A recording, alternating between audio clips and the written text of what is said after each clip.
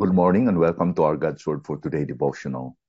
Our chapter for today in our God's Word for Today devotional is Psalm 30, verses 1 to 12. And let me read to us this whole chapter, Psalm 30, verses 1 to 12. I will extol you, O Lord, for you have drawn me up and have not let my foes rejoice over me. O Lord my God, I cried to you for help, and you have healed me. O Lord, you have brought up my soul from Sheol. You restored me to life from among those who go down to the pit. Sing praises to the Lord, O you his saints, and give thanks to his holy name. For his anger is but for a moment, and his favor is for a lifetime. Weeping may tarry for the night, but joy comes with the morning. As for me, I said in my prosperity, I shall never be moved. But your favor, O Lord, you made my mountain stand strong. You hid your face, I was dismayed. To you, O Lord, I cry, and to the Lord I plead for mercy. What profit is there in my death if I go down to the pit? Will the dust praise you? Will it tell you your faithfulness? Hear, O Lord, and be merciful to me. O Lord, be my helper. You have turned for me my mourning into dancing. You have loosed my sackcloth and clothed me with gladness, that my glory may sing your praise and not be silent. O Lord my God, I will give thanks to you forever. One of the glorious truths about this psalm is the truth that God's favor is for a lifetime. That's why David says here, weeping may tarry for the night, but joy comes in the morning. David vows to praise God because it was God who drew him up. God lifted him up. This is a picture of a pulling up from danger and away from death. So think of this and imagine this, that David was somehow in a pit and God has to pull him up away from danger. Psalm 71 verse 20 echoes the same experience, which says, you who have made me see many troubles and calamities will revive me again from the depths of the earth. You will bring me up again. This experience referred to David's brush with God's wrath. Why? Because he was proud that he conducted a census. And we can see this account in 1 Chronicles chapter 21 verse 7 to 13. And God's judgment came in the form of pestilence or plague for 3 days. Undoubtedly, this plague was terrible. David said to the Lord, I have sinned greatly in what I have done. This is in 1 Chronicles chapter 1 verse 14 or 21 verse 14. David said to God, God was the prophet, I am in great distress. Let us fall into the hand of the Lord, for his mercy is great. Indeed, in that 3 days, David saw the consequence of his sins. And sin was really hard, or was a hard taskmaster. And he paid the misery as a consequence of it. But this consequence or this plague from God was a better alternative to something worse. And that is to be conquered by his enemies, and that he would rejoice or gloat over his defeat. That's something worse that David cannot take in. It's better to fall into the hands of God than to fall into the hands of the enemies, where they will gloat over and rejoice over his defeat and shame the name of God. In this psalm, he described himself that he was spiraling down into an hopeless pit, but God lifted him up. He was broken, and that's why he begged for mercy unto God, who healed him. And he confessed this. And the thing that we can learn about confession is that confession is the key of healing. And the other parts of scripture, we can read that confession really is needed for healing. In 1 John chapter 1 verse 9, for us Christians, we are enjoined by John to confess our sins, because he is faithful and just to forgive us and to cleanse us from all our unrighteousness. And even in Psalm 32 verse 1 to 2, the blessed man, according to David, is the one whose sins are forgiven, whose transgressions are covered. That there is no guilt in him because it's covered and forgiven by God. So God's anger is just for a moment, and David extolled and praised God for that, so that he concluded that God's favor really is for a lifetime. God's grace will never wane. It will never be depleted. It's always there, available for us. God's grace is always available for us. So wherever we sin, wherever we transgress the Lord, sin abounds more. But that should not be a reason that we should continue sinning. As David said in Romans, shall we continue in sin so that grace will abound? Of course not. God forbid. So, despite of the pain and the anguish, the consequences of his sin, he was weeping the whole night, was weeping really because of the pain and anguish of his sin. But there was a hope.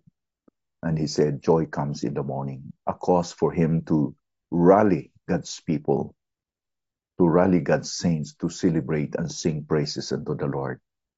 We should celebrate the Lord, the goodness of the Lord, the grace of the Lord, because despite of our failings and sins, his favor of forgiveness and granting us a new start, that should be the reason why we should rejoice in the Lord and we should worship the Lord.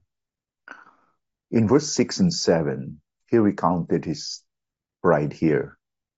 He became proud in times of prosperity. And that's always the case. In times of prosperity, we tend to feel that we are self-sufficient. We don't need God. David became too self-confident. He felt secure in the times of prosperity. And that's why he was so complacent. He told Joab to number the people. And that displeased the Lord. And this prosperity that he mentioned here is the same to the word complacency that we can read in Proverbs chapter 1, verse 32. It's state where one becomes so proud that he lost his guard and he's so self-confident that as if he does not need God. That's why he said in verse 6 and 7, as for me, I said in my prosperity, I shall never be moved. But by your favor, O Lord, you made my mountain stand strong. He was so proud to look unto the power that he has through the armies that he had, and that displeased the Lord. And because of his pride, God showed his disfavor upon him. And that's why in verse 7, a little portion, God hid his face from David, and David felt dismayed. David showed his great distress here because he found out that the Lord showed his disfavor, and that distressed him. And thank God that in times that we sin and God will make it out, make us conscious about our sin. Thank God that we feel the pain and embarrassment and we feel dismayed like David. It would be terrible if we sin and we don't feel guilty. We don't feel embarrassment before the Lord. So David expresses distress here by praying from verse 8 to 10. To you, O Lord, I cry, and to the Lord I plead for mercy. He can't plead for justice, but he could plead for mercy. Verse 9, what profit is there in my death if I go down to the pit? Will the dust praise you?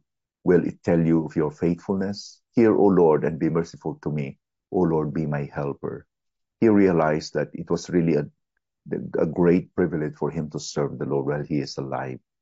What profit is there if he will go down into the place of death called Sheol?